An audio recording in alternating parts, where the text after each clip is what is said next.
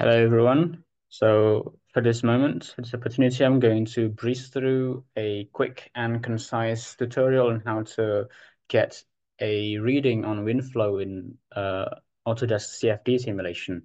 So basically, you'd want to click New, and then you can choose the 3D file that you want to simulate. I strongly advise using SAT format for this because it's the most optimized and is actually the a recommended format to use in Autodesk CFD and all other Autodesk 3D softwares, basically. So you can just open it and then click.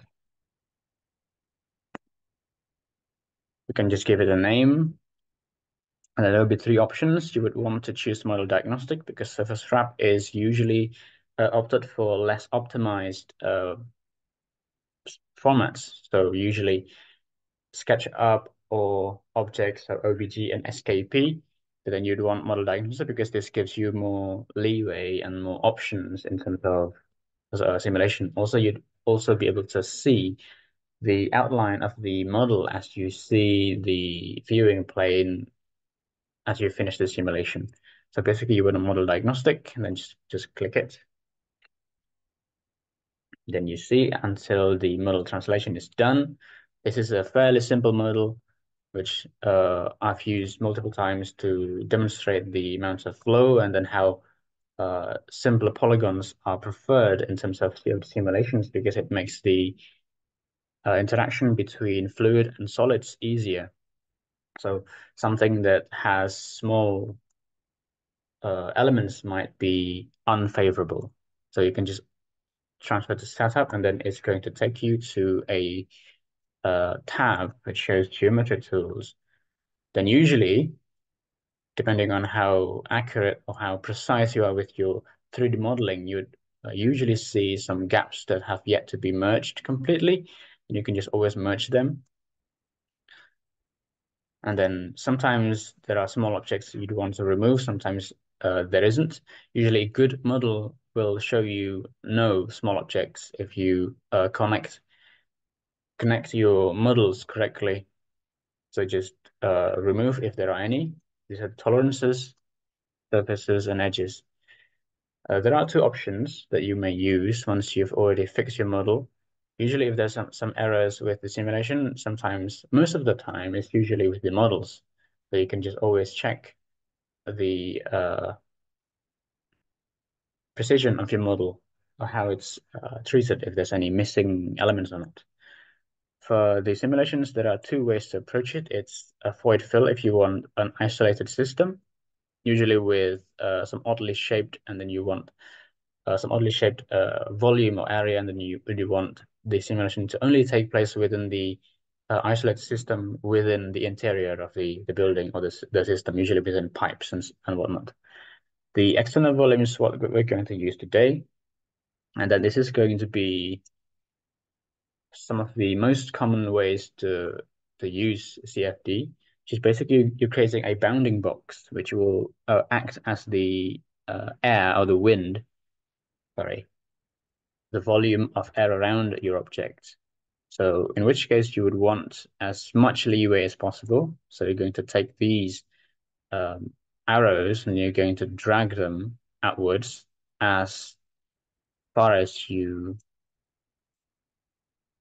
deem appropriate, usually not too much, but because a small bounding box will increase the likelihood of the air that's rushing in and interacting with the object to actually rebound from the walls of the bounding box and then into the model back again. So usually people go for larger than comfortable bounding box to eliminate that risk, basically. But I feel like this should be enough. Then we can see later. You may rotate this if you want, and then it can have something like that or like that. But we're going to opt for 0 degrees. You can also put exact dimensions of bounding box if you want to make them certain. You can just create, then we can wait. But with simpler models, this usually takes a very short time.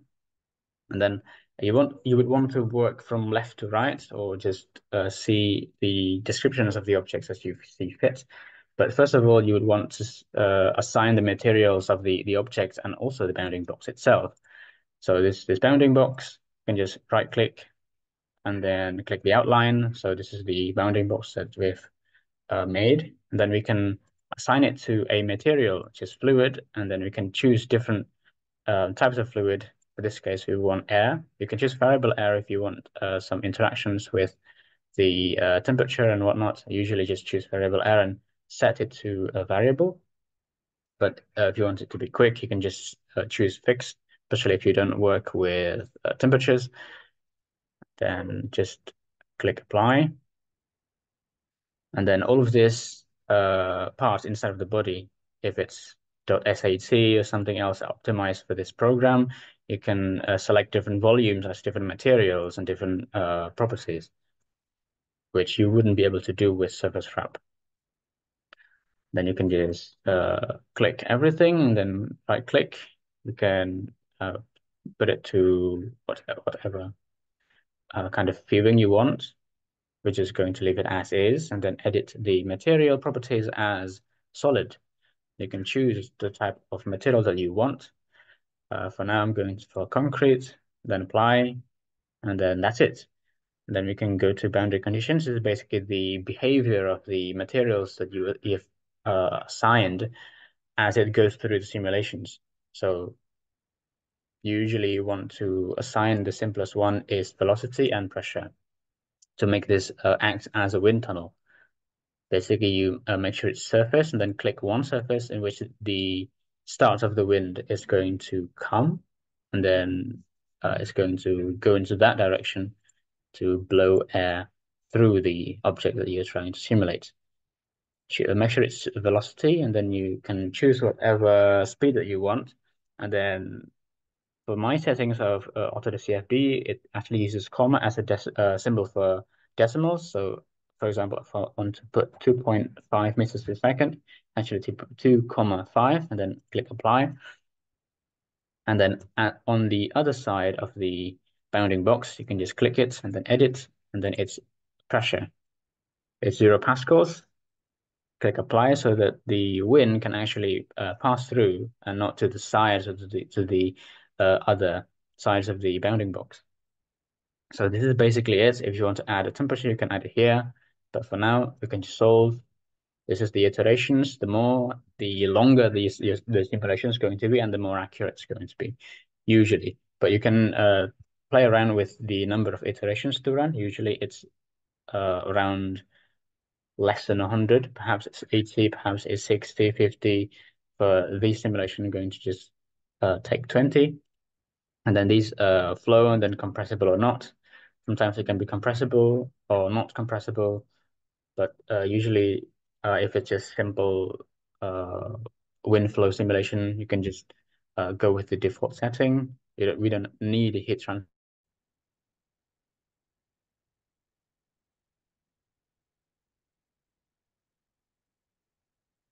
So you can just click solve once you're sure. Then just wait until the simulation is done.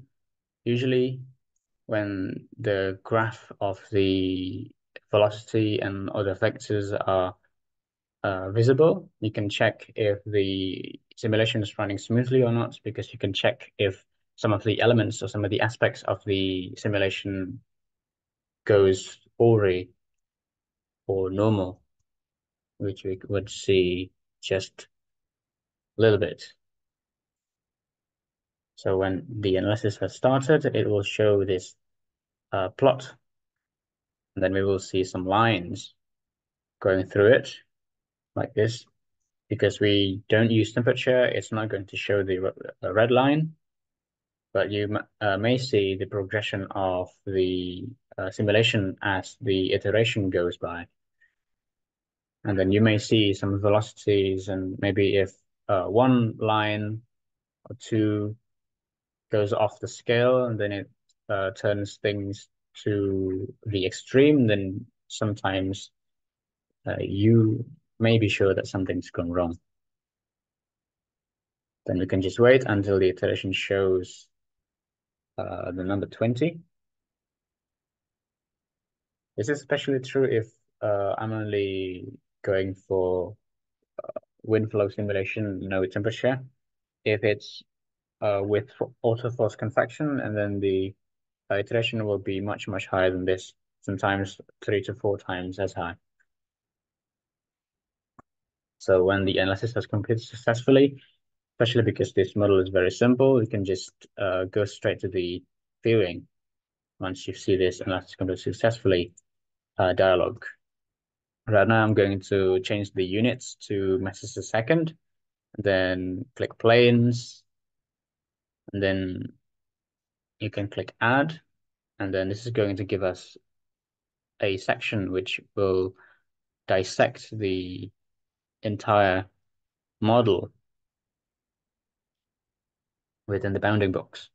So you may see from this axonometrical projection that there are some gradients of colors associated with the legend that's shown here as velocity magnitude. And you may play around with the different max and minimum of the readings based on your preferences. But right now it's not needed for this demonstration. So you can just close. And then if you want the vectors, you can just click vector setting and then click the velocity vector. You can play around with the length of the arrows and then the density of the arrows based on what you need to see from the complexity or the scale of your model. This should be enough for this. And then you can see from the top view like this, that we can see that our model's got some quite normal wind flow going through.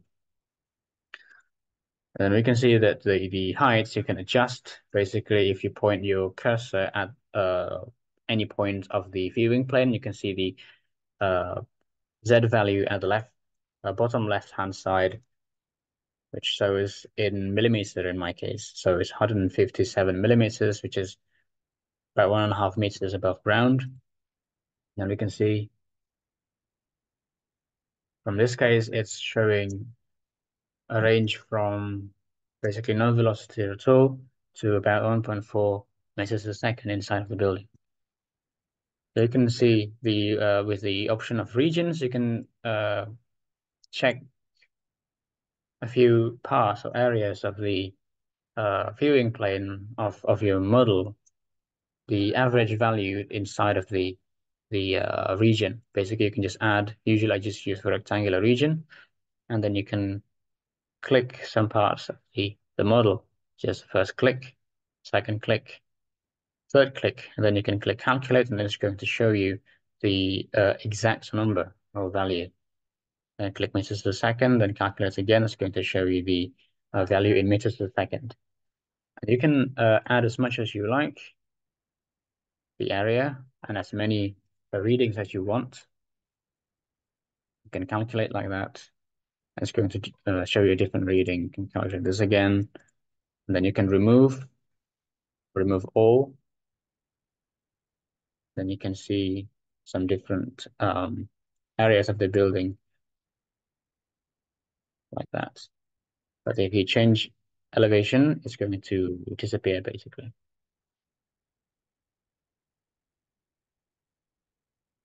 So that's the simplest way to see how wind goes through an object inside of the bounding box with Autodesk CFD.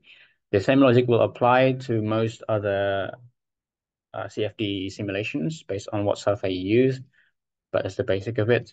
So basically, you've got velocity and then pressure, and then act the bounding box as a wind tunnel, and then see the velocity or the pressure inside of the bounding box, how it interacts with your objects, and determine the exact value for the areas you want to observe.